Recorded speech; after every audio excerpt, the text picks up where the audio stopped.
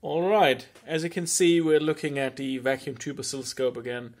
So let's just quickly recap where we are before I got slightly distracted and didn't work on this for about a year. So in the last video we rebuilt, or in the last couple of videos, we rebuilt the whole thing. We added this multiplier here. We added the deflection circuitry here, and we added this power supply that is now regulated, has a resistor divider down here. And the next thing we wanted to look at was how to use this horizontal deflection board here and connect it to the trigger circuitry.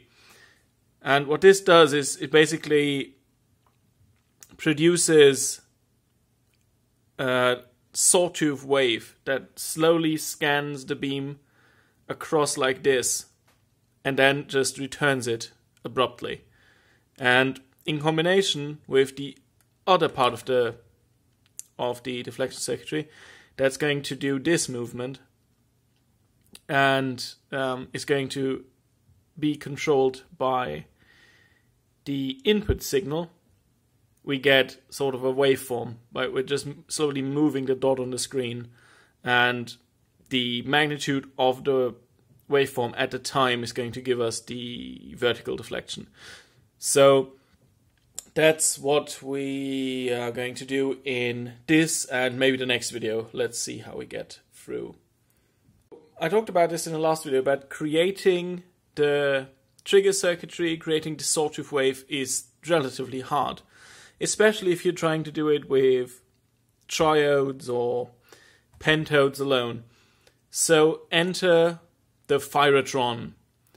This tube doesn't only have a relatively cool name that derives from what people in the 20s thought, what people in ancient Greece would call a current gate or voltage gate, but I think more aptly current gate.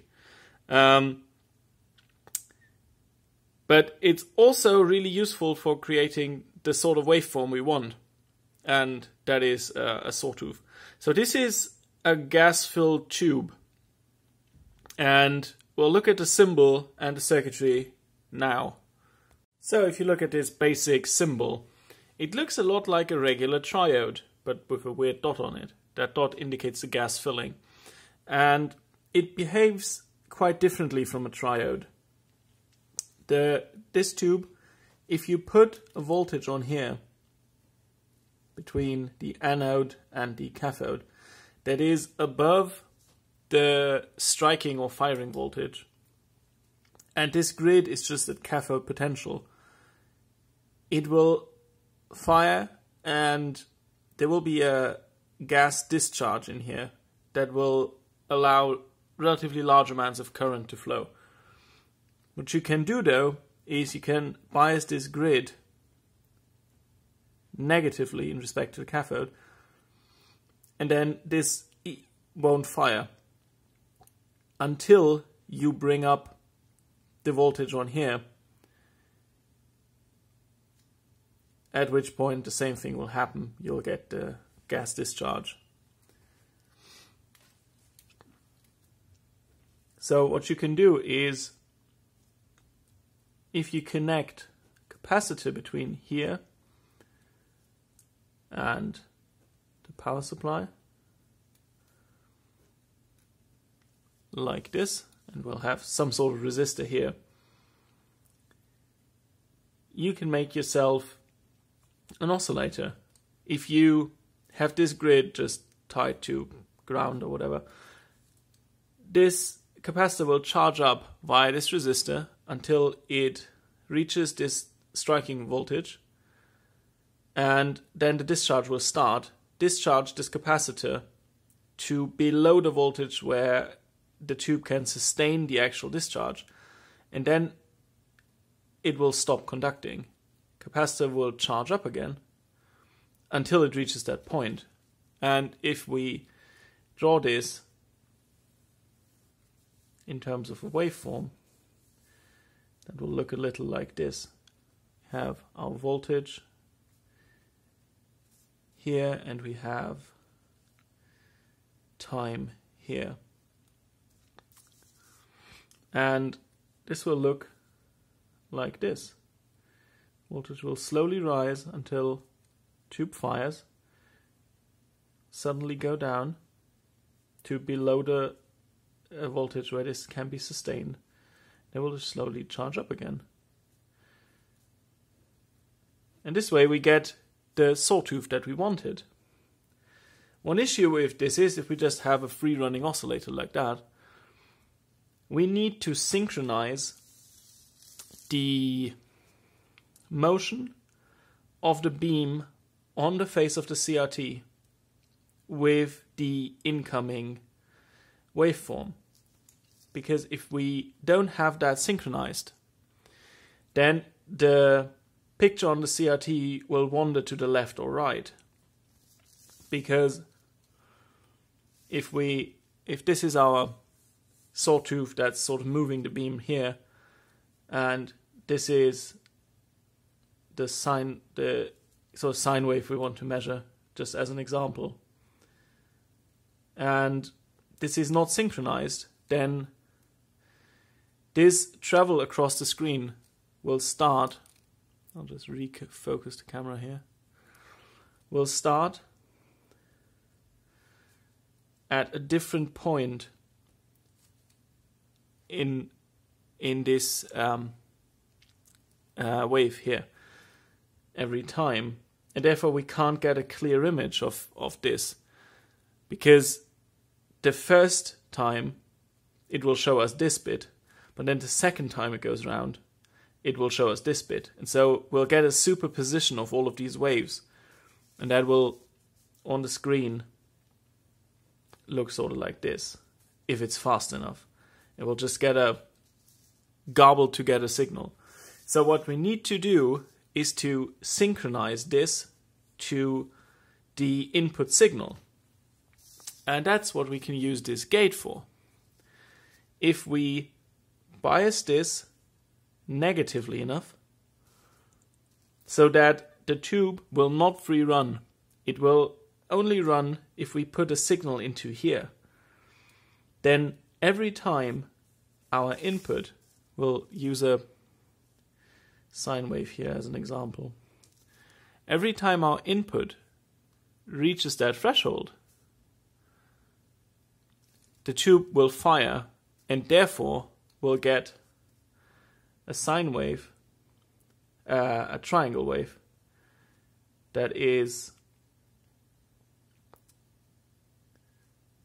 synchronized to this. And this could be much longer than one period.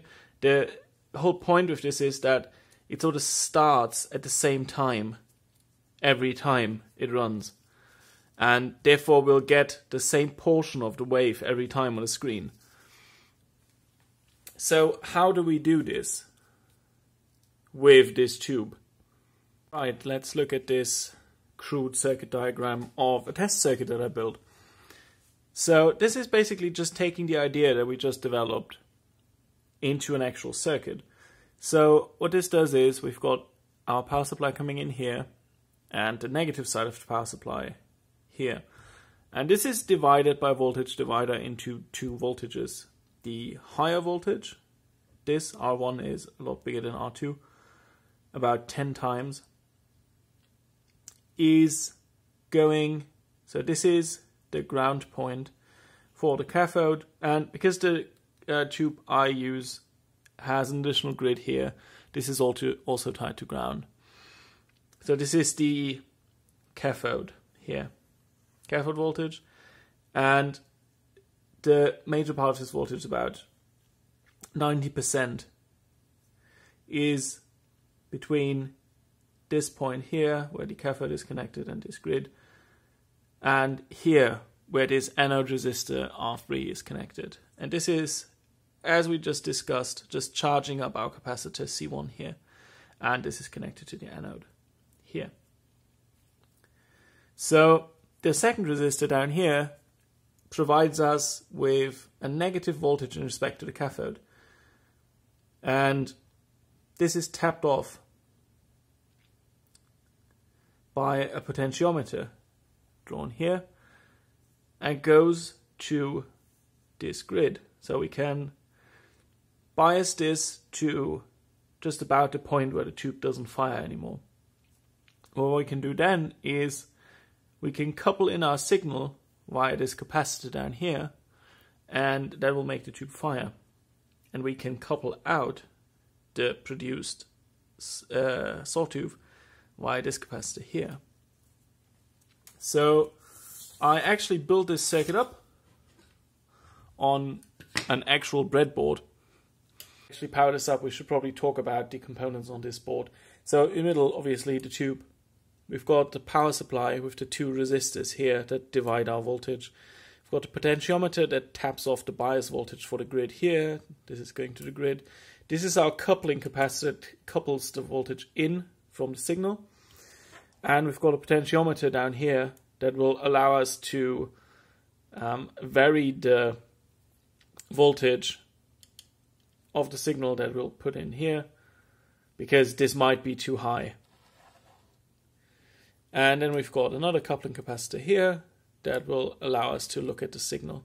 This is the anode resistor here, and then there's two more connections for the filament that sit under this timing capacitor here.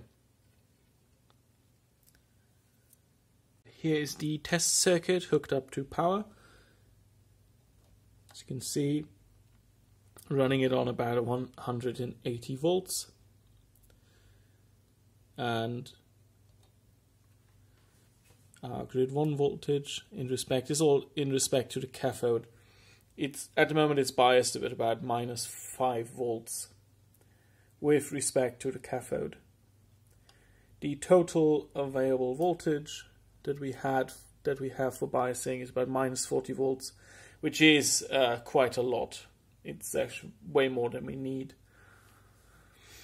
So if I hook the probe to just behind the anode resistor, we can see we're having stable 180 volts of DC here.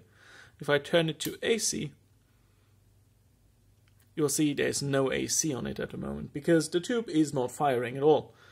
It's just in a non-conductive state. That's why we have the same voltage that we have here on the input, also on the anode of the tube. But if I turn this potentiometer here to the point where we're not biasing it enough negatively, so it will just free run, you can see we get a voltage here. And this is just the difference between the topmost part and the bottommost part of the sine wave, the sawtooth, I think. So if I turn this back, you'll see the AC will go away again. So what I'll do next is I'll connect this to the signal generator here, and I'll also hook the oscilloscope to the input and output capacitors. Right, I've got the signal generator hooked in with these two leads, and I've got the oscilloscope connected to the input and to the output and the input. And as you can see up here, we are getting a sawtooth that is synchronized to the input sine wave. The sawtooth starts at exactly the same point on the waveform every time. And we can actually vary this with this potentiometer here. If I set it higher, the trigger point will move up higher on the waveform, because we need more voltage differential to actually fire the tube. If I turn it down, you see that the point moves downward. So I call this a success. Second thing that we can do is I can turn up the frequency on the signal generator here. And as you can see from the picture up here, it still gives the same results. Although it's now only triggering every second wave, every second period, I think it's called. So this is working exactly like we want it to work.